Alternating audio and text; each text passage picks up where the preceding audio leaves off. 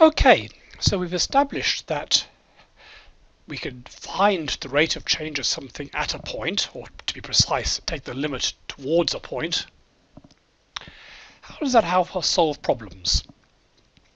Well, in this case, we know that the acceleration of our falling object is equal to minus mg, so g downwards. M's cancel out because you got F equals ma, plus the drag force upwards divided by the mass, so that's half c rho a divided by the mass v squared. And that's the equation we've solved numerically before. So what we're going to do now is turn this into a differential equation, an equation that includes derivatives. In this case, we know that acceleration is the rate of change of velocity, so that's written in this form as dv by dt equals minus g plus c rho a over 2m v squared. Now that is a differential equation, and so if we can solve that, we have an accurate answer, no numerical approximations, a nice numerical answer to our whole issue. Can we solve it? Well, this is actually a fairly straightforward one to solve, but the maths of solving differential equations you won't get to till the second year differential equations course in mathematics. So what we're going to do here is cheat. The easiest way to cheat on this one is to plug it into Wolfram Alpha or Mathematica and solve it. The other way to do it would be to look up a table of integrals. If we're going to put it into something like Wolfram Alpha, we need to do a bit of changing the symbols. First of all, we're going to write, instead of dv by dt, we're going to write it as v prime square brackets t. The prime means it's a derivative, 2 primes would mean the second derivative, and the square brackets t means as a function of t. Second thing we're going to do is we're going to lump all these different constants together. So we call that minus g plus, I'm going to call all that stuff a v t squared. Now that's just rewriting the equation here. We've just got to set a equals c rho big A over 2m. It's just that when you look up a table of integrals or type something into Wolfram Alpha, it probably won't have all exact things over here, but that's just a constant. Everything in there is constant, so you can just multiply them all together and call it a constant. And you're more likely to find it in a table of integrals if it's just a constant there. Likewise here, you can call that b if you like, or minus g.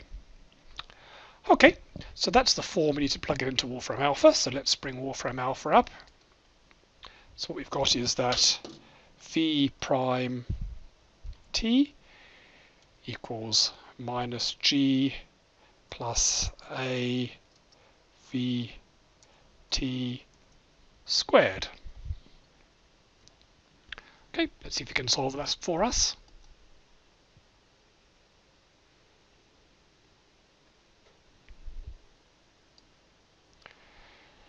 It sure can. So, it tells us it's a separable equation. You'll learn more about what that means in maths. It turns out this is actually a well-known equation. It's got a name, a Riccarti's equation. I don't know who Riccarti was, but he must have been a smart mathematician. So this means it's a sort of equation you will find in tables of differential equations. It's a first-order nonlinear ordinary differential equation. It can be written in different forms, and most importantly of all, down here is the solution. So root g tan, and there's a constant. Now, this is a first order differential equation because it's got a first derivative, in this case dv by dt, v prime. If you go to any first order differential equation, you're going to get one constant in here because you had to do one integral to get the solution. If it was a second order differential equation, we'll see them later, you're going to get two constants. In this case, you've got one constant here, so that is a solution. If you bring up Mathematica, you can do something similar. Mathematica is the actual engine that drives Wolfram Alpha, so it's going to look very similar. So once again, you've got the same equation. A couple of tricky things. You need to put D solve, capital D, capital S, and square brackets around it. That tells you it's a differential equation that you want to solve.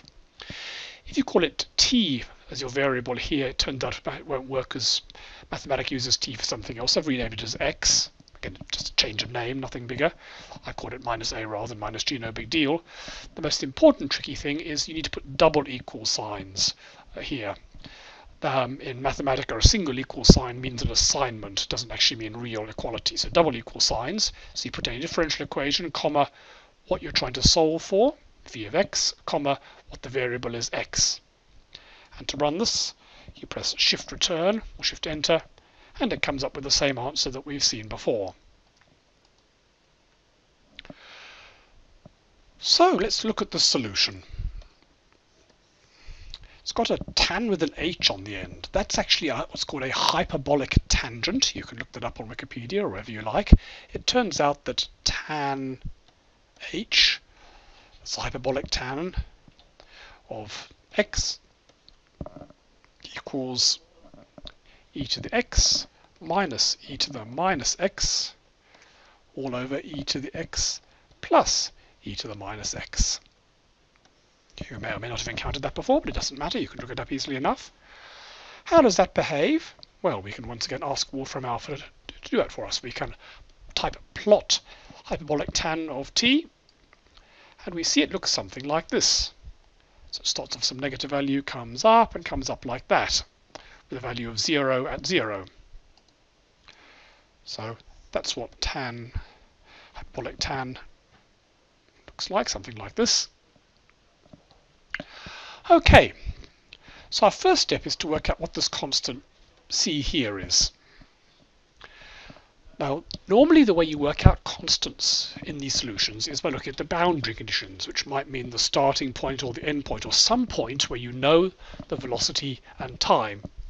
In this case, we know the velocity at time 0 equals 0. So we need this to equal 0 when t equals 0. What does that tell us?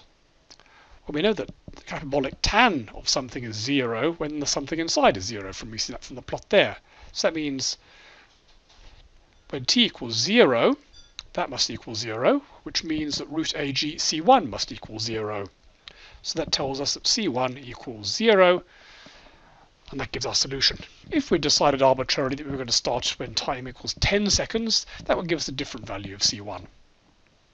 So that's telling us that our velocity is actually hyperbolic tangent root ag times t over root a. And if you remember, that little a is given by this here. Does this actually work? Well, here's a plot. The green line is that hyperbolic tangent curve, and the red crosses are our numerical solutions for a time step of 0.1 seconds. And you can see they agree extraordinarily well. If you remember, our 0.1 second wasn't quite accurate, it was about 1% off, and you can see that indeed the red crosses down here are slightly to the left of the green line. If I went to having a smaller time step, they would be so close to each other you just couldn't see them. But they still end up at pretty much the same terminal velocity, and that's telling us that both our methods here, the numerical and the calculus approach, have come up with pretty much exactly the same answer.